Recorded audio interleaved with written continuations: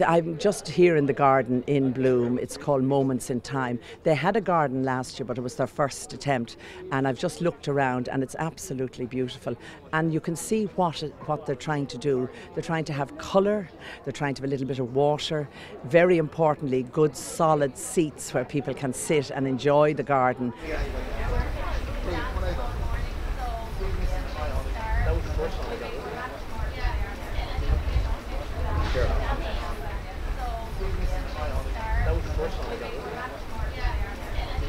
My husband Brian has vascular dementia, and not enough people know about dementia and talk about dementia, and there are people suffering in silence, particularly the carers of people with dementia.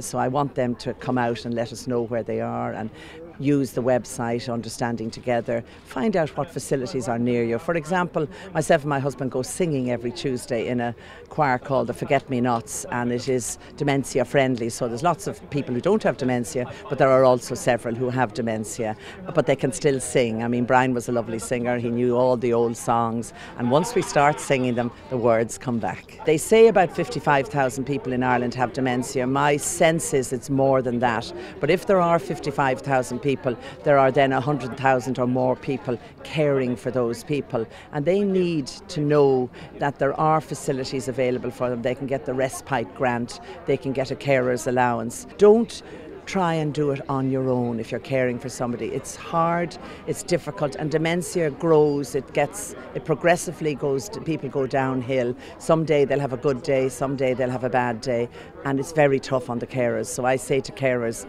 just get out there, find out what's available for you, and it'll make your life a lot easier. I don't know what's ahead. I mean, I think I've started a little bit of a ball rolling to get the issue talked about, and people are stopping me on the street now because they've heard me or seen me, and they're glad, and they all have a story. They all say, well, my nan, my granddad, my mother, my father, we nursed them through dementia. It's a long, slow process. Most people will live 10, 15, even 20 years after they've been diagnosed, particularly if they're diagnosed in their 50s. So it's a long, difficult journey for the people with the dementia and for the people minding them.